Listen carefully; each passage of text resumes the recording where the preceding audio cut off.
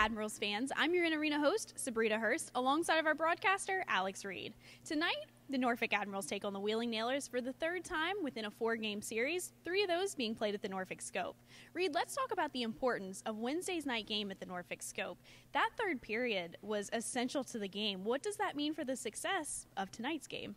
Yeah, the team fell behind 5-1 and got off to another, tough start. But you got to give the team a lot of credit. Showed a lot of moxie coming back, and especially getting the 3 goals in the third period, and battled back to get a big point there in a 7-6 loss. It wasn't the result the team was looking for, but they did get a point, and I think it shows them that moving forward that hey, we can come back with anything. And the effort on this team's been good. They don't have a quitting attitude, but they stayed with it and got rewarded with a point.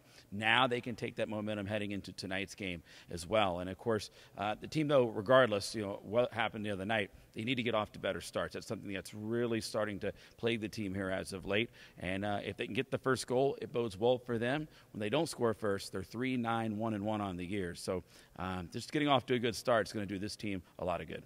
Yeah, absolutely. And that momentum, that's giving the fans a lot to look forward to. So here's what your Norfolk Admirals have to say.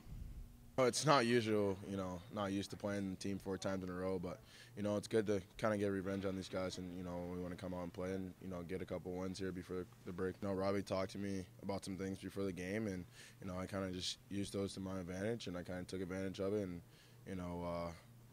the boys made some great plays and, got open for me, and, Duff made a great pass all around. It was a great effort for the boys, so I think it was just huge. And fans, you have 2 chances left to see your Norfolk Admirals at home before the holiday break. So get your tickets by calling 757-640-1212, extension 26.